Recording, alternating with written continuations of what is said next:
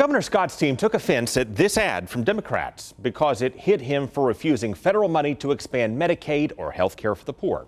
In here, you see it all. This ad features South Florida ER doctor David Woosley to drive the point home. And refused federal funds that would have covered 750,000 Floridians. Well, Governor Scott's campaign hit back by saying this Dr. Woosley is advocating for a program he does not even participate in. The Republican National Committee added Democrats apparently could not find a single doctor to appear in a pro-Nelson ad that actually works with Medicaid. In here, you see it all. Then the doctor revealed he does treat patients with Medicaid at both of the hospitals he works at, to which the Scott campaign said he chooses whether or not to participate in Medicaid, and the governor's Department of Health notes he chose not to participate, though the doctor had just said he treats patients with Medicaid. We need to get this confusion taken care of. Well, the confusing back and forth over that ad sums up the same kind of contradictions we've seen on Medicaid for the past 6 years. Let's start in 2012. The Supreme Court had given Florida the choice of whether to expand health care for the poor with federal funds. First, Governor Scott told me he needed a few weeks to look at that. Whether we can afford to expand Medicaid, but we'll be looking at that over the next few weeks as we look at that opinion. Then later that same day, he went on our same network and said he had already decided to block it.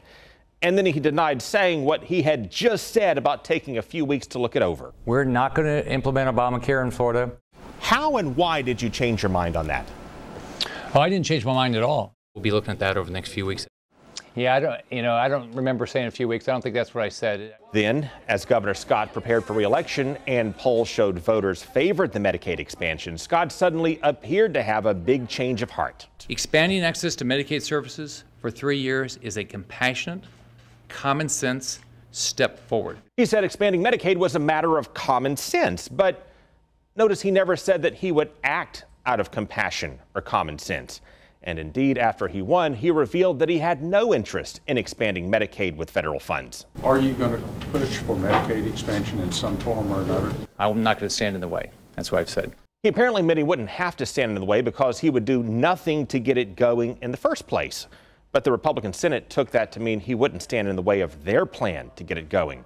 And then Scott had to clarify by not standing in the way, he meant he'll fight it tooth and nail. Which one are we going to take over next? Social Security, Medicare? We can't afford it. I'm not going to stand in the way. That's what I've said. I'm not going to support it. To recap, Governor Scott, who rode the Tea Party wave into office, first blocked efforts to expand Medicaid with federal money as he wrongly claimed the Affordable Care Act was illegal. Obamacare is absolutely unenforceable. It's unconstitutional. The Supreme Court will hold it unconstitutional. We know it's unenforceable for the state. Then when facing re-election, he said he was for expanding Medicaid if it's fully funded by the feds for 3 years. I cannot in good conscience deny Floridians that needed access to health care. We're not going to implement that. We just can't afford it. Then after he won, the Republican Senate came up with a plan for expanding Medicaid that would have been fully funded by the feds for 3 years. And the governor resisted and helped to kill it. With regard to Medicaid expansion, it's a federal program, and I've always said if the federal government wants to pay for their program, they should go ahead and pay for their program. Now Florida has effectively lost the chance to expand Medicaid with full federal funding for 3 years because starting in 2020, the feds will phase down its commitment to covering 90% of the cost for states that participate, which brings us right back to the governor's problem with expanding it in the first place when he opposed it, as he does today.